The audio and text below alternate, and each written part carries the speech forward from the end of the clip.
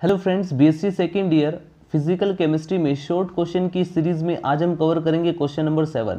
Question number 7 के अंदर हम कंप्लीट करेंगे थर्मोडायनेमिक्स प्रोसेस। थर्मोडायनेमिक्स जो प्रोसेस होते हैं ये 4 टाइप के होते हैं। आइए अब इसको डिस्कस करते हैं। देखिए, थर्मोडायनेमिक्स प्रोसेस जो होता है इसमें होता क्या है बेसिकली। जैसे हम बात करते हैं आइसोथर्मल प्रोसेस की, क्योंकि एग्जाम पेपर में कई बार ये 2 नंबर में आपसे पूछा जाता है what is isothermal process, what is isobaric process, what is isochoric process, what is adiabatic process. तो इन चारों को आप कैसे डिफाइन कर सकेंगे इस वीडियो के अंदर मैं आपको बता रहा हूँ। देखिए, आइसोथर्मल प्रोसेस के अंदर होता क्या है, इसमें टेम्परेचर जो होगा सिस्टम का वो कांस्टेंट रहता है हर स्टेप के अंदर। तो आप इसको नोट डाउन करेंगे, इसकी definition the process in which temperature of the system remain constant during each step is called isothermal process. यहाँ पर डेल्टा टी यानी जो टेम्परेचर का जो चेंज है वो 0 रहेगा। ठीक है, डेल्टा किसको डिफाइन करता है, चेंज को। तो change in temperature is equal to 0 रहेगा, क्योंकि यहाँ पर जो टेम्परेचर है वो कांस्टेंट है, राइट, स्थिर है। ठीक है ना, तो वो कम होगा ना ज़्यादा होगा, स्थिर रहेगा। इसके बाद आता है isobaric process. What is isobaric process? A type of thermodynamics process in which the pressure of the system stay constant, यानी कि यहाँ पर प्रेशर जो होता है वो कांस्टेंट रहेगा, राइट।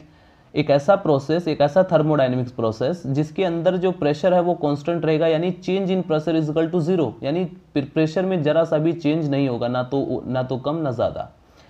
उसके बाद आता है what is isochoric process, A thermodynamics process during which the volume of the closed system undergoing such a process remain constant. यानी यहाँ पर वॉल्यूम जो रहेगा, मेन पॉइंट आपको ध्यान रखना है। जैसे फॉर एग्जांपल आइसोथर्मल है, that means temperature is equal to constant, यानी टेम्परेचर वहाँ पर 0 रहेगा, change in temperature 0। Isobaric process में क्या होता है, चेंज इन प्रेशर 0, यहाँ पर प्रेशर जो होगा सिस्टम का वो 0 रहेगा हर स्टेप के अंदर, right, change in pressure 0। Isochoric process की बात करें, the process during which volume जो रहेगा सिस्टम का वो 0 रहेगा, change in volumes is equal to 0।